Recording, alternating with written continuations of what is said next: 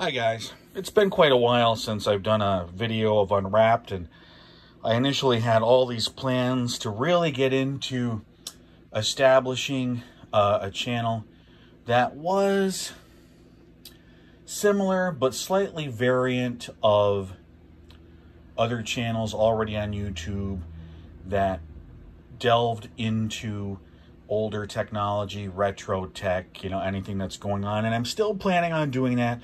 But I thought, since this big package came, it might be a good time to, maybe I can post some raw videos while we're all dealing with what's going on in the world right now.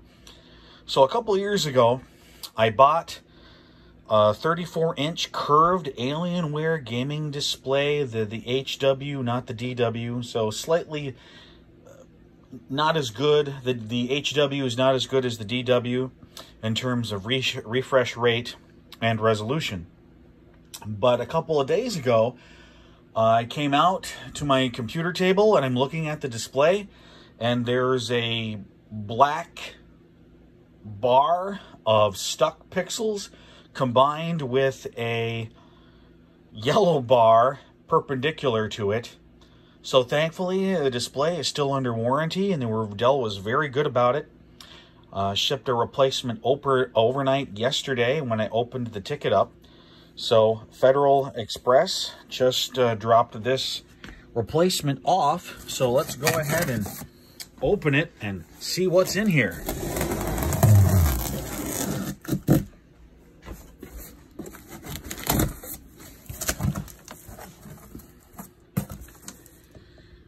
Oh wow, they they sent practically a whole replacement monitor. Do not retain any cables received with the original display. Return all cables with the return monitor. Sure.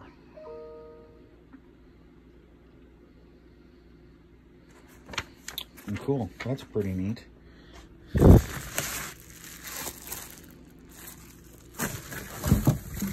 Well, I mean, all I'm going to be doing is replacing the screen. I'm curious. Usually they include with the monitor the label to send it back. So, that's really strange. Just set the camera down here for a moment, if we can. Not really. Well, we've got the cables. That's the cover for the cables in the back.